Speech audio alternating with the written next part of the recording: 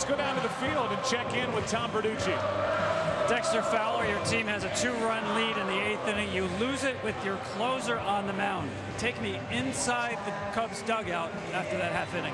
You know what? Everybody was still juiced. We knew we were at home, and we know, if we can score 3, we'll be good. But we know we could do that at any time. So I don't think anybody was too down. Miguel Montero hits the big grand slam. The fans were still on the feet by the time you took the next pitch out of the park. What were you looking for? Just something to hit, something in the zone, and it was still loud, so kind of slowed everything down. Dexter, the defense here has been kind of the secret sauce of the Cubs' success. You had 2 terrific plays today, one to your left, one to your right. Made 2 catches, lost 1 belt. You be the judge. How good were they?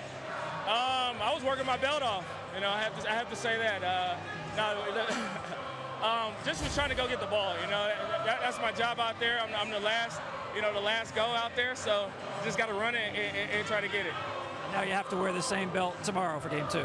For sure. They fixed it, so I'm good now. Thanks, Dexter. Thank you. Now to Ken Rosenthal.